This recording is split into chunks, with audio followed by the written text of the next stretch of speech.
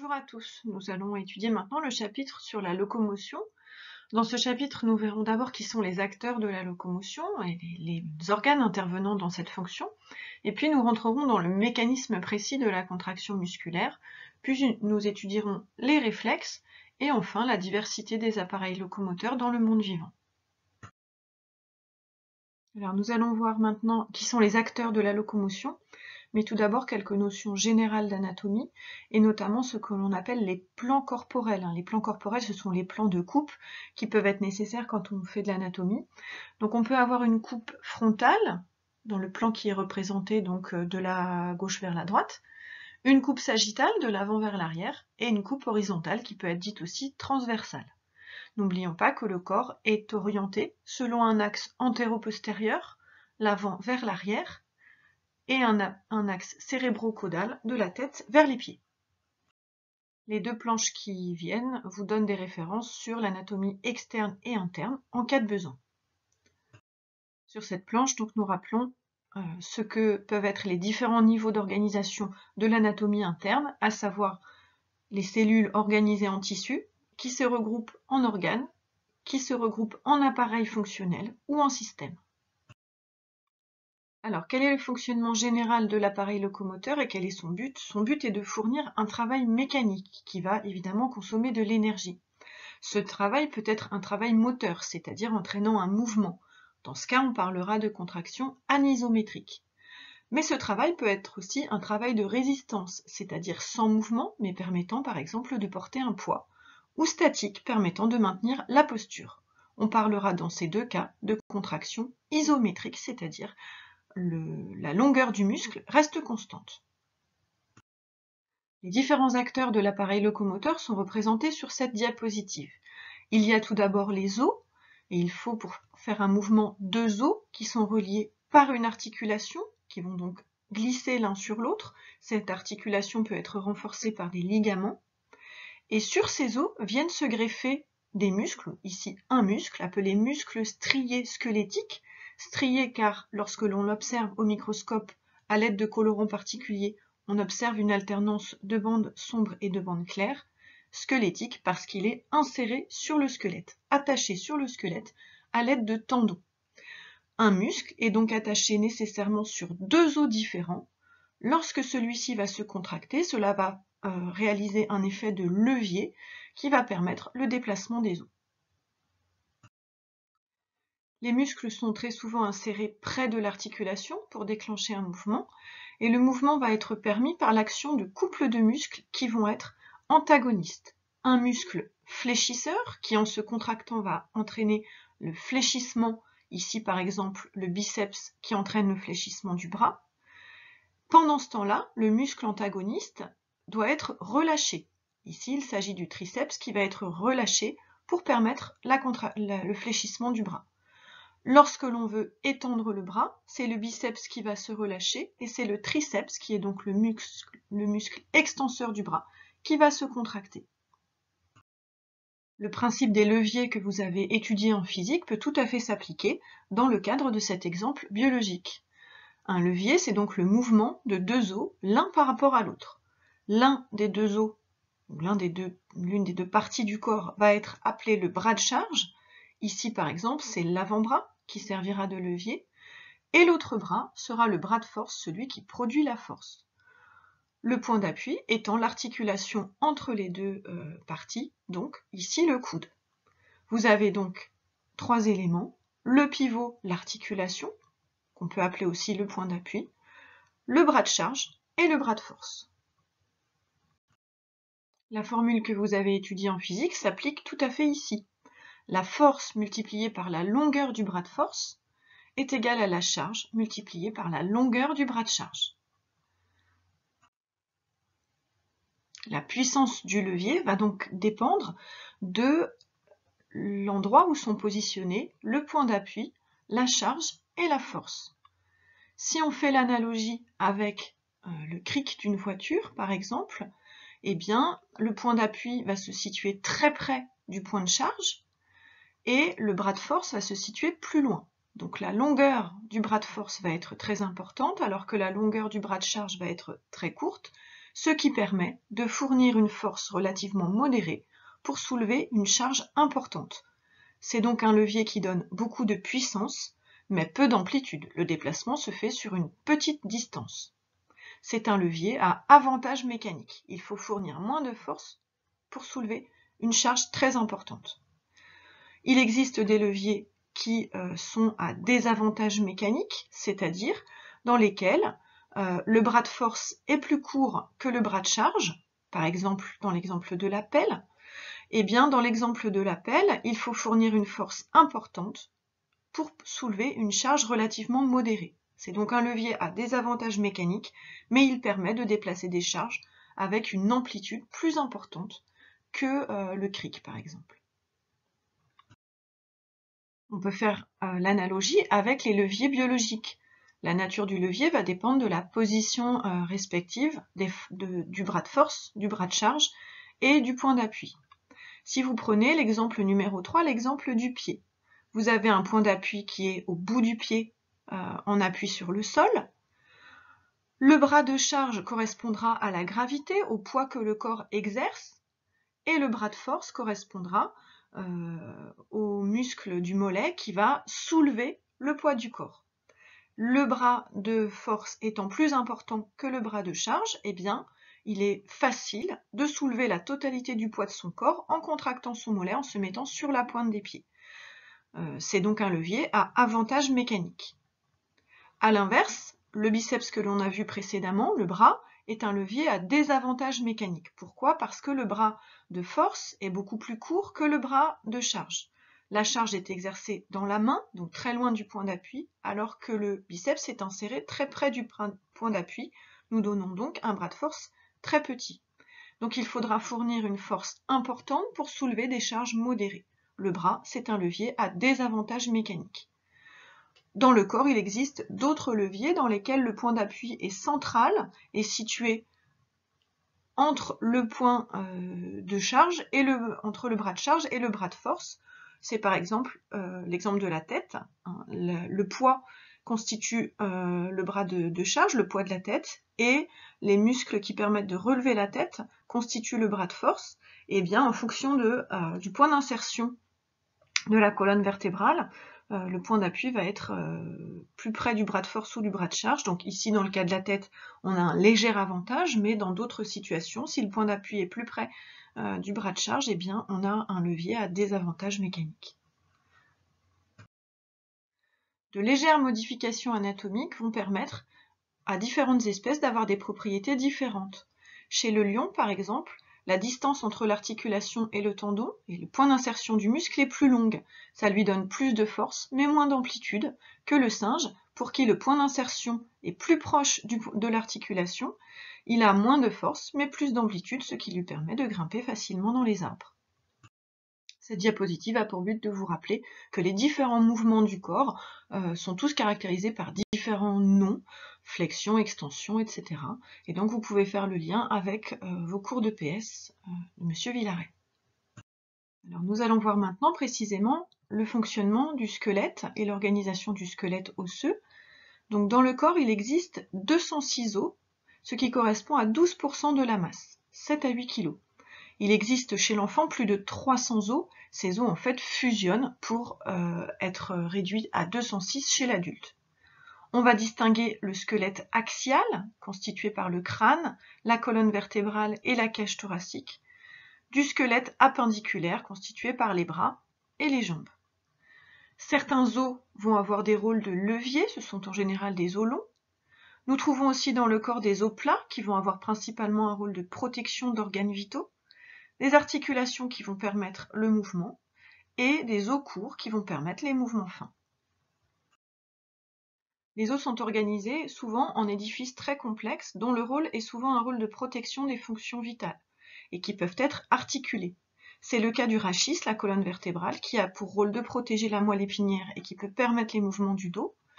Dans le cas de la cage thoracique, on va protéger le bloc cœur-poumon, mais avec des mouvements modérés, juste les mouvements permettant la ventilation. Quant au crâne, il n'est doté d'aucun mouvement à part le mouvement des mâchoires et son rôle est de protéger le cerveau.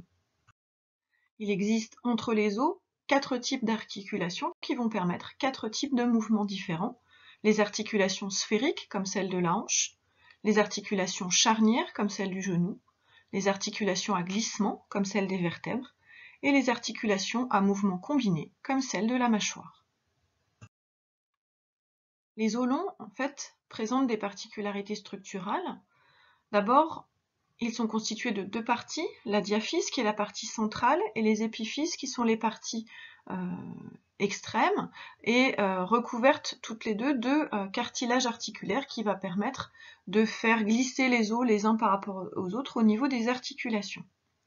À l'intérieur de l'os, on va trouver à l'extérieur ce qu'on appelle l'os compact qui donne sa structure rigide à l'os, mais à l'intérieur une cavité qui va renfermer de la moelle osseuse jaune au niveau de la diaphyse, la moelle osseuse jaune qui est une structure qui permet le renouvellement de l'os, car en effet l'os est une structure vivante, dynamique, en perpétuel renouvellement, qui est innervée et vascularisée.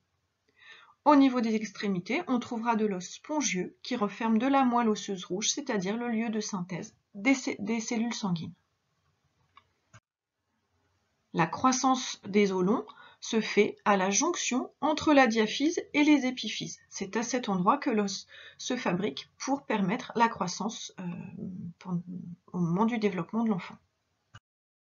Les os ont donc différentes fonctions. La fonction qui nous intéresse aujourd'hui, c'est la fonction de mouvement et de posture, mais ils permettent également l'attachement des muscles et des viscères au squelette dans une fonction de soutien, la protection des organes vitaux comme nous l'avons vu, la formation des cellules sanguines et en particulier au niveau des os plats, et le stockage des sels minéraux, calcium, phosphate, magnésium, qui peuvent être remobilisés, libérés à nouveau dans le sang en cas de besoin. Si les vertébrés possèdent un squelette osseux, il ne faut pas oublier qu'il existe différents types de squelettes dans le monde vivant, tels que l'hydrosquelette du ver de terre qui permet son déplacement par péristaltisme, c'est-à-dire propagation d'une contraction, ou l'exosquelette des arthropodes et des insectes, qui est une cuirasse composée de chitine qui se situe à l'extérieur de l'organisme. Nous allons nous intéresser maintenant aux muscles, et notamment aux muscles striés squelettiques, c'est-à-dire les muscles qui sont attachés au squelette et qui permettent les mouvements corporels.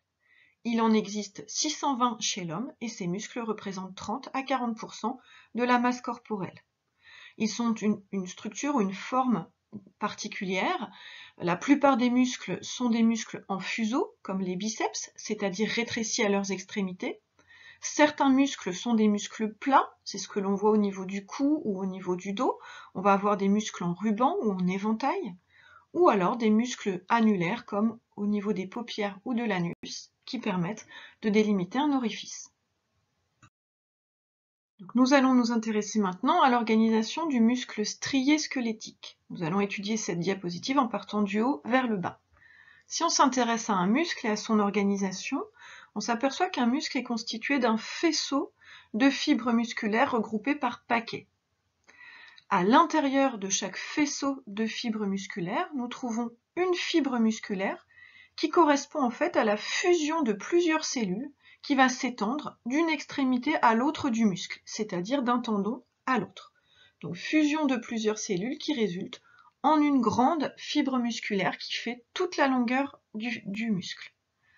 À l'intérieur de cette fibre, nous trouvons des filaments constitués majoritairement de protéines et qu'on appelle les myofibrilles.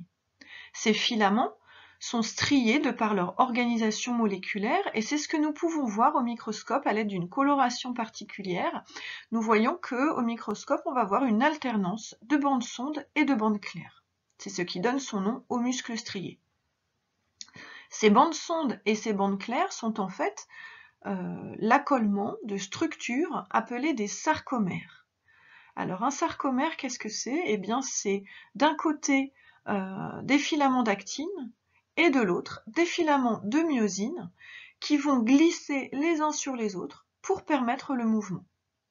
Les filaments d'actine sont eux-mêmes recouverts de molécules de troponine et de tropomyosine. Ils ont une organisation spatiale tout à fait particulière que nous allons étudier par la suite.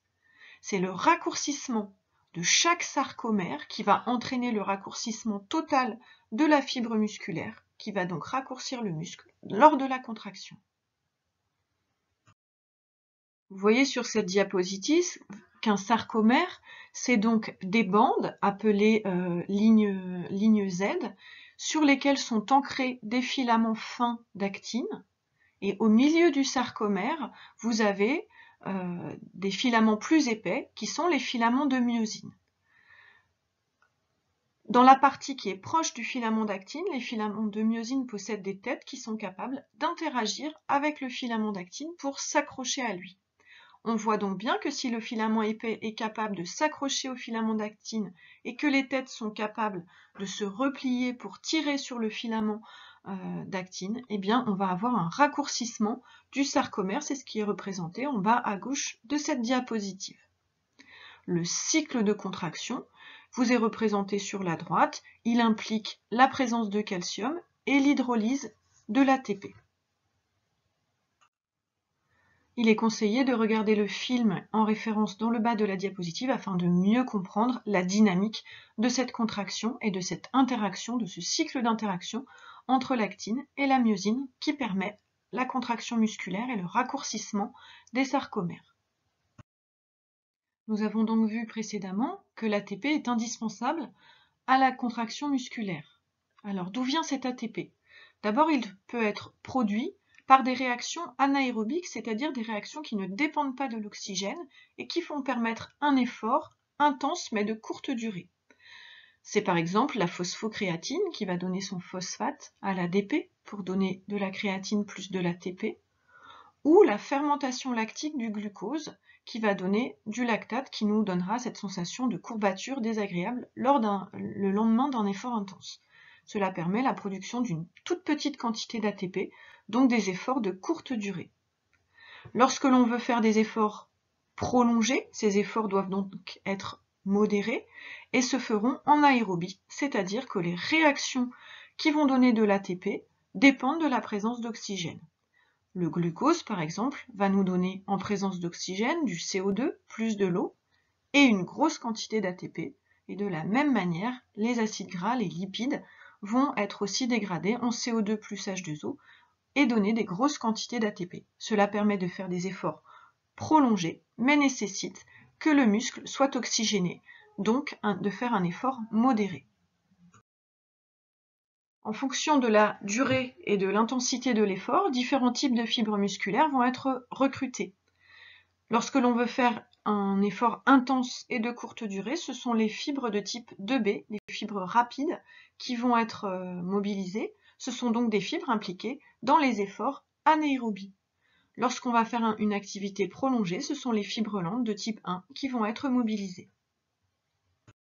Vous voyez dans ce tableau que les fibres 1, qui sont donc mobilisées en cas d'effort modéré prolongé, sont équipées pour un métabolisme aérobie. Elles sont riches en myoglobine, en vaisseaux sanguins, en mitochondries et en lipides. Les fibres 2B, par contre, sont les fibres appelées les fibres blanches. Elles ne sont pas riches en myoglobine ni en vaisseaux sanguins. Par contre, elles sont capables de faire de la fermentation et possèdent des stocks de glycogène assez importants. Ce sont des fibres plutôt de grand diamètre et capables d'un effort intense de courte durée. Quelques recommandations nutritionnelles avant de faire un effort. Il est important de consommer plutôt des sucres lents avant tout effort physique prolongé. C'est ce que vous voyez sur ce schéma. Si vous consommez du glucose avant un effort, eh bien votre glycémie va monter très haut, mais va déclencher la production, c'est ce que vous voyez sur la droite du schéma, d'une quantité importante d'insuline qui va du coup faire descendre la glycémie beaucoup plus bas, ce qui va perturber le déroulement de l'exercice musculaire. Si l'on mange des sucres lents comme des spaghettis ou du pain, eh bien la glycémie va s'élever de façon moins importante, donc la production d'insuline sera moins importante et la glycémie ne baissera pas de façon trop importante au cours de l'effort musculaire. Cette diapositive vous suggère quelques transpositions didactiques. Pour travailler la locomotion en classe, on peut avoir des dissections de cuisses de grenouille, et puis la construction de maquettes, par exemple, qui permettent de montrer les muscles antagonistes et la contraction et le lien avec le squelette. Nous allons nous intéresser maintenant aux réflexes et à différents niveaux de réflexes. Les réflexes sont mis en place pendant la vie embryonnaire ou peu de temps après la naissance. C'est une réponse involontaire à un stimulus qui peut être externe ou interne et qui va permettre à l'organisme de s'opposer à ce stimulus.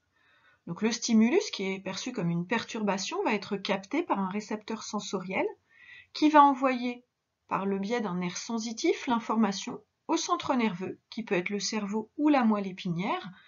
Donc l'information dans ce cas est afférente de l'extérieur vers l'intérieur. Puis le centre nerveux va, par une voie efférente, via un nerf moteur, informer un organe effecteur qui va être souvent un muscle ou une glande sécrétrice qui va déclencher une réponse correctrice du trouble engendré par le stimulus. Les acteurs de l'arc réflexe sont donc décrits sur cette diapositive. Vous pouvez avoir des récepteurs sensoriels, par exemple au niveau de la peau, qui vont envoyer l'information via un neurone sensitif à un centre d'intégration, qui n'est pas forcément le cerveau, qui peut être ici la moelle épinière, et le neurone moteur qui va entraîner une réponse musculaire. L'un des réflexes que vous connaissez le mieux est le réflexe myotatique, qu'on appelle aussi réflexe rotulien, parce qu'il est testé chez le médecin en donnant un coup au niveau du tendon qui se situe sous la rotule. Ce coup entraîne une réponse d'extension de la jambe, donc de lever de la jambe vers le haut. Qu'est-ce qui se passe en fait? C'est qu'au niveau du muscle, vous avez un fuseau neuromusculaire qui est en fait un nerf sensitif qui est enroulé autour des fibres musculaires. Lorsque vous tapez sur le tendon sous le genou, eh bien ça va entraîner l'extension du muscle de la cuisse.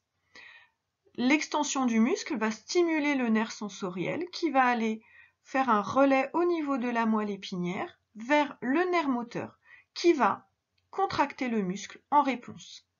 Ce réflexe-là, c'est donc la contraction du muscle en réponse à son propre étirement. Et donc, dans le cas du réflexe rotulien, ça va déclencher la contraction du muscle de la cuisse, donc l'extension de la jambe. C'est un réflexe le plus simple car il n'y a qu'un relais, qu'une synapse entre le nerf sensoriel et le nerf moteur au niveau de la moelle épinière et il est utilisé par les médecins pour vérifier l'intégrité de la moelle. Pendant ce temps-là, le muscle antagoniste est relâché. Ce réflexe-là joue un rôle très important dans le maintien de la posture. À chaque fois que vous avez un muscle qui est distendu brutalement, par exemple lorsque vous vous endormez, vous relâchez votre posture, et bien si votre corps n'est pas soutenu, vous allez contracter rapidement votre muscle pour vous redresser. C'est ce réflexe qui vous permet aussi de maintenir la position de votre corps statique alors qu'on rajoute des charges, par exemple sur le bras.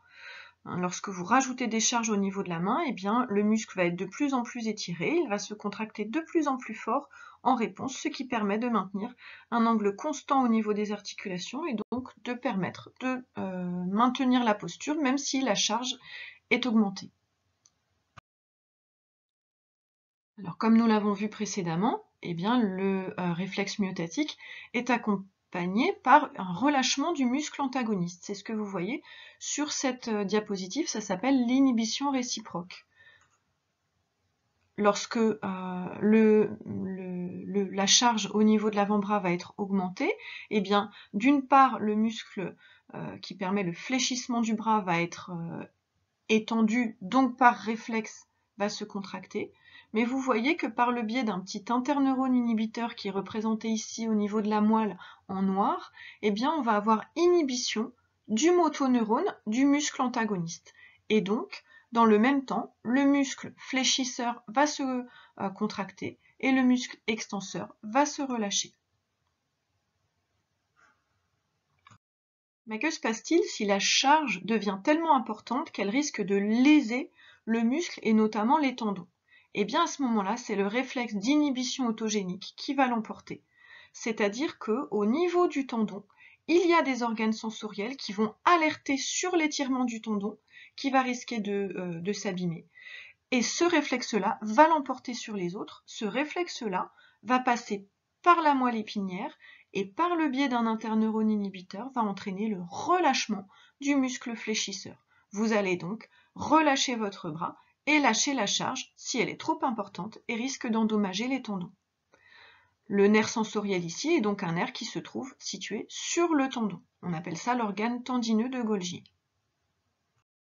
Le réflexe que vous connaissez très bien également, c'est le réflexe de flexion. Si on met le doigt sur quelque chose qui fait souffrir, eh bien on va avoir le réflexe de plier le membre, plier le bras. Ici, c'est le cas pour une grenouille, si elle est décérébrée, c'est-à-dire si on a coupé les connexions entre sa moelle épinière et son cerveau, et qu'on met sa patte dans une solution acide, eh bien ça va entraîner une sensation de douleur qui va entraîner tout de suite le retrait du membre. Mais en fait, ça n'est pas la sensation de douleur elle-même au niveau du cerveau, mais un réflexe qui permet le retrait du membre. C'est ce que vous voyez ici au niveau du bras. Si vous vous brûlez, eh bien vous allez avoir d'une part un nerf sensoriel qui va entraîner la contraction du muscle fléchisseur. Dans le même temps, un interneurone inhibiteur qui va entraîner la relaxation du muscle extenseur. Et dans le même temps, une information vers les centres supérieurs qui informe d'une sensation douloureuse qui va vous entraîner à l'avenir à éviter cette source de douleur. Si la douleur est très forte, on va avoir de la même manière une extension du membre opposé. Donc le membre qui a touché la source de douleur va se plier, mais l'autre membre va s'étendre pour provoquer un éloignement de la source de douleur. C'est ce qu'on appelle le réflexe d'extension croisée que vous voyez ici. Donc de la même manière, si vous marchez sur une punaise, vous allez avoir contraction du muscle fléchisseur de la jambe qui a marché sur la punaise et relâchement du muscle extenseur. Donc la jambe qui a marché sur la punaise va se plier, mais l'autre jambe, par un phénomène tout à fait inverse, va s'étendre de telle sorte à vous repousser en arrière et vous éloigner de la source de douleur. Enfin, il existe aussi au niveau du système nerveux parasympathique ce qu'on appelle des réflexes végétatifs, c'est-à-dire sur lesquels vous n'avez aucune action, aucune intervention possible et même parfois aucune sensation. C'est tout ce qui se passe au niveau de la sécrétion de vos hormones, de certaines contractions musculaires, par exemple du cœur, sur lequel on ne peut pas exercer le contrôle de sa volonté. Bien évidemment, le mouvement va aussi être contrôlé par l'intervention du système nerveux central qui va lui exercer un contrôle volontaire sur les mouvements que vous réalisez à l'aide de différentes aires qui sont représentées ici. Nous pouvons étudier maintenant la diversité des appareils locomoteurs dans le monde vivant, donc en lien avec la visite que nous avons faite à la galerie de paléontologie. Donc sur Terre, les animaux sont soumis à la gravité et donc vont avoir développé différentes stratégies pour faire face à cette contrainte. Certains animaux vont marcher ou courir, donc nous pouvons voir que le nombre de pattes qui reposent au sol va varier, donc chez les bipèdes, chez les quadrupèdes, la manière dont ces pattes s'appuient chez les plantigrades, les onguligrades, les digitigrades. Certains animaux ont la capacité de sauter, ils ont développé des muscles particuliers, des membres en Z, comme chez la puce ou chez le kangourou, et des tendons très élastiques. D'autres ont développé des stratégies différentes, comme le fait de ramper par ondulation chez le serpent, donc c'est des contractions à droite ou à gauche du corps, des contractions péristaltiques, comme chez le ver de terre, ou des phénomènes de glissement chez les mollusques, qui sont permis par un pied musculeux très développé et la sécrétion d'un mucus. Donc l'anatomie comparée du point d'appui peut se faire à l'aide de photos, d'images d'empreintes, d'observations de squelettes, pour permettre de comprendre comment les différents animaux posent leurs pattes au sol et trouvent leur point d'appui pour permettre différents types de mouvements. Ici, vous avez donc un rappel, différentes modalités pour poser le pied au sol. Chez l'homme, c'est tout le pied qui repose au sol, comme chez l'ours. Nous sommes donc plantigrades. Vous voyez que les phalanges, les métatarses et le tarse reposent au sol, alors que chez les digitigrades, on marche sur les doigts, et chez les onguligrades, seule la dernière phalange repose au sol. Nous avons vu aussi que plus le membre est en Z, c'est-à-dire plus les proportions sont équilibrées entre la cuisse, la jambe et le pied, comme ici par exemple chez le chat, ou le cheval, plus la capacité à sauter va être développée. Il peut être intéressant aussi avec les enfants, à l'aide de vidéos ralenties, d'étudier les différentes phases de la marche et de la course en comparant la phase d'appui, la phase oscillante dans la marche ou la phase de suspension dans la course. Cet exercice peut être réalisé aussi en étudiant différentes espèces comme nous allons le faire en TD. La visite à la galerie de paléontologie nous a aussi permis de noter les modifications morphologiques qui ont permis le passage à la bipédie. Alors vous voyez que chez l'homme, eh bien, le passage à la bipédie en fait, a nécessité des adaptations au niveau du squelette. Par exemple, l'ancrage de la colonne vertébrale sur la tête se fait par un point qui est vraiment en dessous. Le bassin aussi a été modifié, de même que les pieds et les mains. Certains animaux ont développé la capacité de voler, c'est-à-dire de prendre appui sur l'air. Ces capacités se sont faites de façon convergente chez les oiseaux, mais chez certains insectes également, ou chez certains mammifères, comme la chauve-souris, donc c'est-à-dire de façon indépendante au cours de l'évolution. Par contre, les adaptations ont des points communs, par exemple l'allègement du poids, et donc notamment à l'aide d'os qui sont très fins ou creux, ou absents chez les insectes, et puis de structures qui permettent de porter sur l'air, donc ici il s'agit de peau chez la chauve-souris, ou des ailes chez les oiseaux. Dans l'eau, on retrouve aussi une convergence des animaux qui sont capables de s'adapter à la vie dans l'eau. Il va falloir cette fois faire face à la friction avec le milieu liquide. Eh bien, on va avoir développement de capacités ondulatoires, donc qui vont se faire de haut en bas chez les mammifères ou latérales chez les poissons. On peut avoir aussi des systèmes de rames qui sont développés chez les insectes ou de propulsion chez les pieuvres par exemple.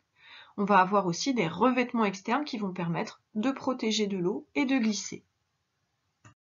Quel que soit le vertébré tétrapode et son milieu de vie, eh bien on peut quand même reconnaître une unité d'organisation au niveau du membre antérieur, et donc vous devez retrouver la ceinture scapulaire, l'humérus, le radius et cubitus, les carpes, métacarpes et phalanges chez tous les individus observés. Donc vous pouvez, avec les élèves, en fait, essayer de donner différentes images de squelette et de retrouver l'homologie, qui sont donc le signe